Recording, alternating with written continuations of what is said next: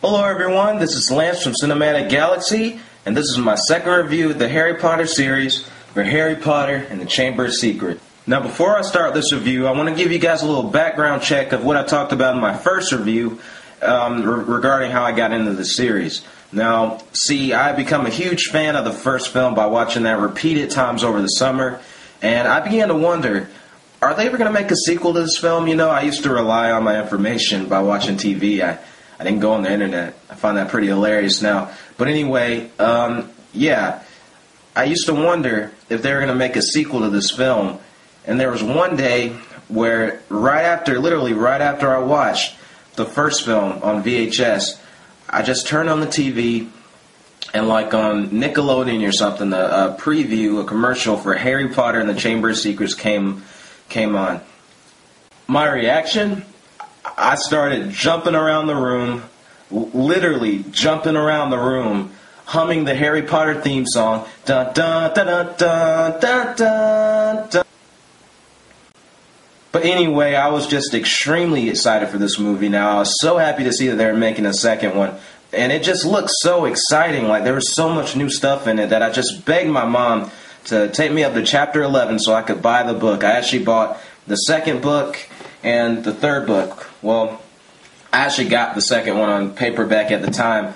But Chamber of Secrets, that was the first time I've ever been so excited for a film. I never thought I had to see a movie in theaters until then.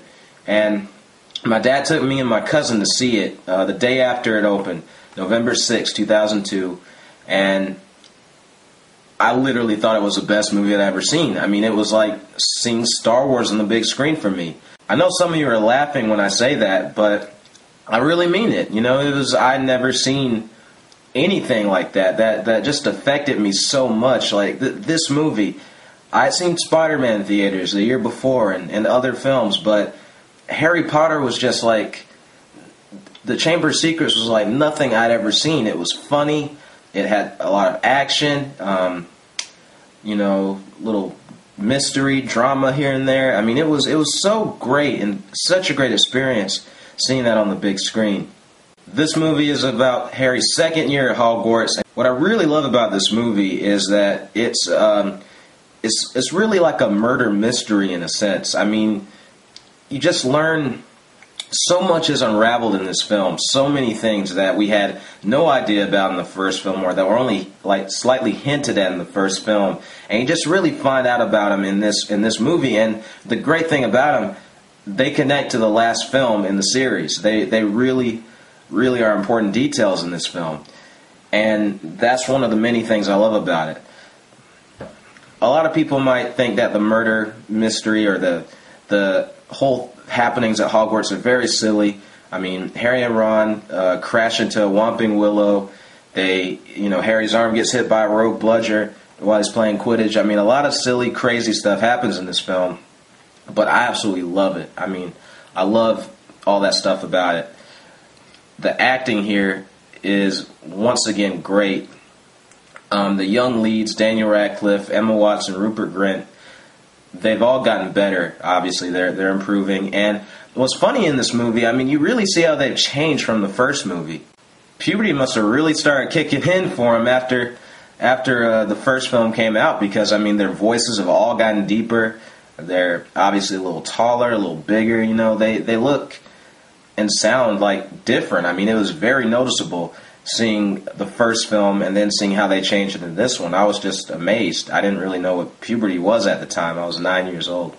But yeah, their physical, mental maturity, all of that helps them play these characters even better than they did the first time. And the adult cast is, once again, just phenomenal.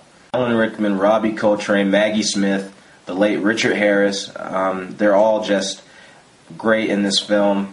And we're also introduced to Kenneth Branagh as Gilderoy Lockhart, who is hilarious, but I really, really cannot stand his character. He really just annoys the crap out of me, but he's great in this movie. He gives a memorable performance, without a doubt. My favorite scene in this film just has to be everything that happens in the Chamber of Secrets. Everything that happens from the moment Gilderoy Lockhart, Ron Weasley, and Harry Potter go into the Chamber of Secrets all the way to the end when they get out. That is just, to me, that's one of the best scenes in the entire franchise.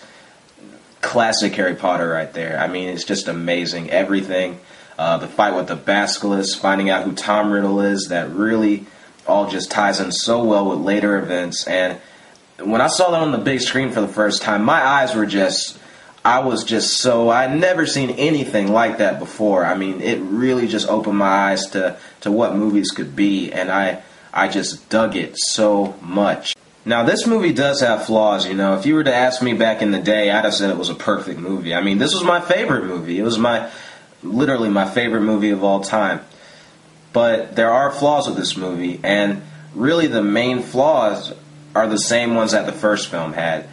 And the fact that, you know, sometimes the emotion, sometimes it's just a little flat, a little dead, because, I mean, the one thing about the first two films, they're so close to the books, and that's not a problem. I love that. But sometimes they focus so much on getting that one line just right, you know, doing it the exact same way it was in the book, and even acting it out, like doing it the same way it was in the book, that they don't really put the full emotion into that scene. Sometimes they just feel a little flat. It just feels like they're kind of reading the line from the book and just saying it on screen while kind of standing there or something. I mean, that's a minor flaw. It's not prevalent throughout the whole film, and it's okay. It doesn't really ruin it, because the first two books are kind of the more simple out of all the rest of them anyway. I mean, so it doesn't really hurt it that much. All in all, though, I'd probably say Chamber of Secrets is an improvement over the first film, but I actually think I love it just as much as the first film. I wouldn't really say that I love it any more, and I wouldn't say I love it any less. I mean, they're about tied. They're actually, I really love these movies. They're tied for, about fourth place in my ranking. And I must say one thing. A lot of people hate the ending of this movie. The ending of the film where Hagrid comes back, you know, everyone's unpetrified, and then Hagrid comes back from Azkaban, and you know, Harry, he goes over to Harry, Ron, and Hermione and thanks them.